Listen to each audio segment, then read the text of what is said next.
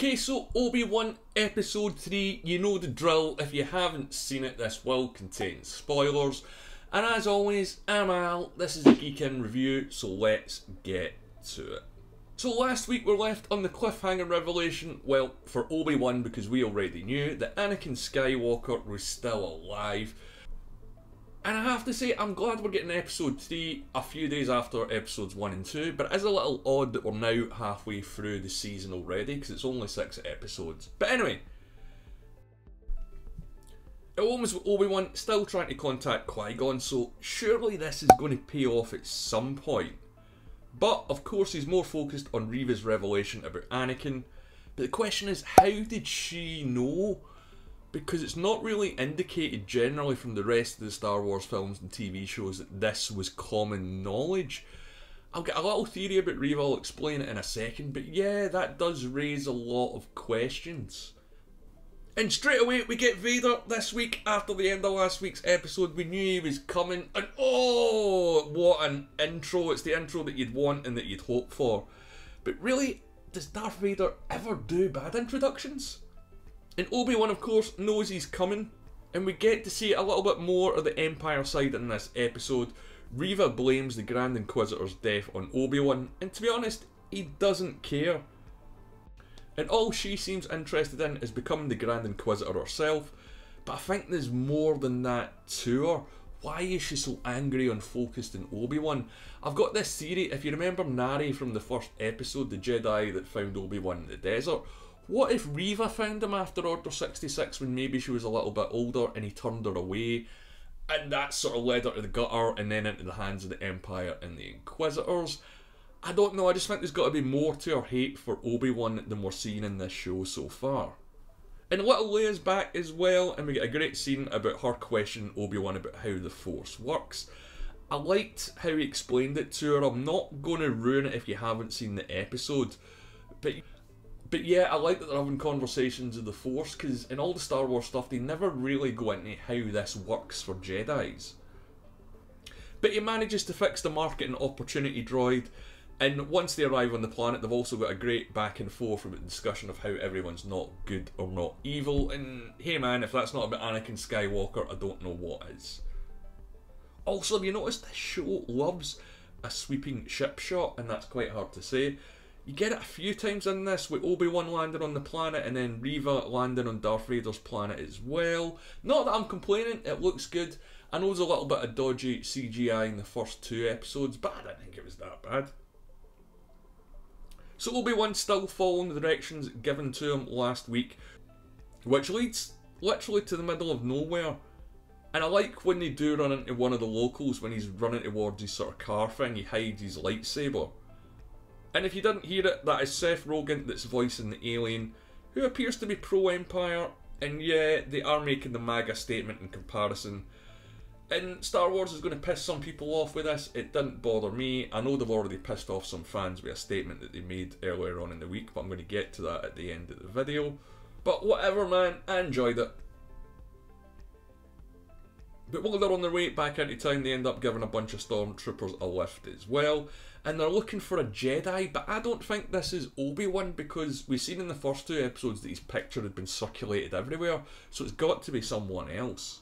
But the scene where Obi-Wan fucks up Leia's name and calls her actual name is great. I did think for a second they were going to play it for comedy, and I'm really glad that they didn't. And Leia somehow senses that Obi-Wan knew her real mother Padme, so does that mean that she's going to sense Luke as well? I don't know. And the young Leia does have questions about where she's come from and who her real parents are, so I do wonder what Bail Organa told her. I wonder if this is going to come back and bite him and it's just something that's going to be set up later on down the road, but I doubt it. But anyway, Obi-Wan talks about the Jedi taking him when he was a youngster, and man, I'm not going to go into spoilers yet, but that is going to be important for the rest of this season, not for him particularly, but the Jedi recruitment method is going to come into question in this show.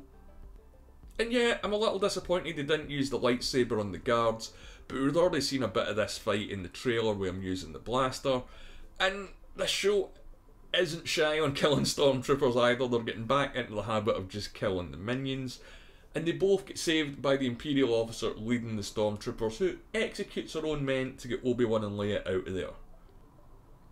Now we do learn that there is some sort of underground railroad for rebels or Jedis, and we get an exposition dump on what the Empire is up to with Force-sensitive children. We get a deep Easter egg with Quinlan Vos. Obi-Wan gets a sense of guilt, I guess, because he's not really contributing to the fight against the Empire.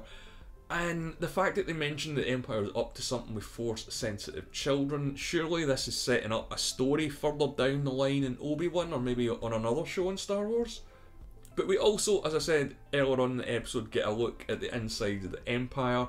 And this Imperial officer is someone who signed up, had complete faith in the dream in the Empire, a bit like Miggs Mayfield and Mando, and then it's all sort of come undone for them. And I do love when we see this, because the Empire in the original films was just shown as the bad guys, wherein, if you've ever read the expanded universe or the comics, you know that there's much more of shades of grey. They're not really leaning into it too much in this show, because most of the Empire stuff we're seeing is from the Inquisitors' point of view. But yeah, I like when they do this, that not everyone that wears the uniform might necessarily be a bad guy. And then Vader shows up, and man, this is prime Vader. This is what we've been waiting for ever since that end scene at Rogue One. And this is a showdown that could change Star Wars. No, because he runs off, and while they do meet up and there is a lot of tension between these two, there isn't a huge amount of dialogue. And you get the sense that Vader is really playing with Obi-Wan here. And what a theme throughout this battle. I'm so glad that John Williams is back for this show. And Darth Vader gets absolutely brutal in this fight. This is maybe the most adult Star Wars has ever been in forever. And Vader really wants to peel layers off of his old master. I mean, the bit in the fire, I didn't know when that was going to stop. I thought that was going to keep going. They're going to chuck Obi-Wan in the back to tank. But this is how you build tension, Star Trek. That's all I'm going to say. But while Vader is chasing Obi-Wan, Reeva is after Leia, and she sees all the writing left by Quinlan Vos and the other members of the Underground. So again, I think that might be a setup for something that's coming in the future. But the episode ends with Obi-Wan getting away and Leia getting captured by Reeva. So next week is going to be very interesting. And this ending is huge because the Empire now have Leia, so will Vader meet his own daughter and not know? I had a fair idea that she was going to get caught, because how else would the confrontation between Obi-Wan and Darth Vader happen again if Obi-Wan's on the run for him? He's got to face him at some point, and hey, we know that's happening. And I just hope there's a little bit more dialogue when it does. But man, this could go some interesting places with the Empire having Leia at this age. Now we get a lot of big idea drops in this episode. Like I say, there's maybe a few setups for Obi-Wan or other shows down the road. The Jedi abducting children, yeah, that's going to be big. Yeah, there's going to be critics this episode because of the whole thing about the far right, and I'm okay with that. What I'm not okay with is the shit that Moses Ingram is getting for being in this show. Personally, I love Reeva. I don't really understand why people don't like the character. She's a great Star Wars villain. She's brutal. She looks completely different when she's angry as opposed to when she's talking to someone. It's absolutely crazy. I don't think I'd ever seen Moses Ingram in anything before this, but I'm definitely going to check out her stuff.